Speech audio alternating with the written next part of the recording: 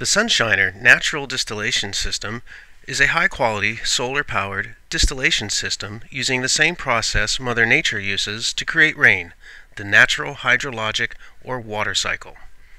In nature, rain is created when the sun warms the surface of bodies of water and evaporates it into a vapor.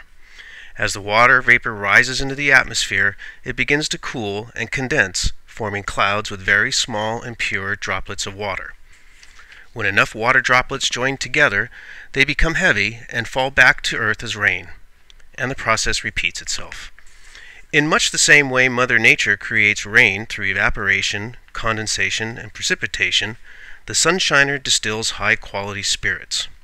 First, heat is collected from the sun, or any other heat source, and warms the fermented mash.